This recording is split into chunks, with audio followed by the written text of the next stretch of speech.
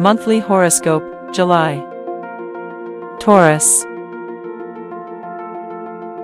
The Earthlings in the zodiac will be very busy when the month starts, as the residue of June sees the Sun, Mercury, and Venus in the third house. This transit will be very good for local explorations and short travels. From June onwards, you've wanted to go out, and such opportunities will be active from July onwards.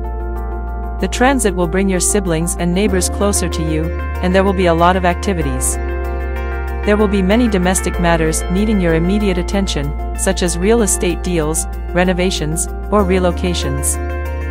These planets can bring more activity with your family and friends, so expect family meetings as well. None of these planets like to be in the fourth house for a long time, so you need to have patience in addressing the needs of your family members. Mars will move into Gemini on the 21st, another warning from the universe to manage your finances. Mars, the planet of financial liabilities, can increase financial burdens, so please maintain discipline while dealing with your finances.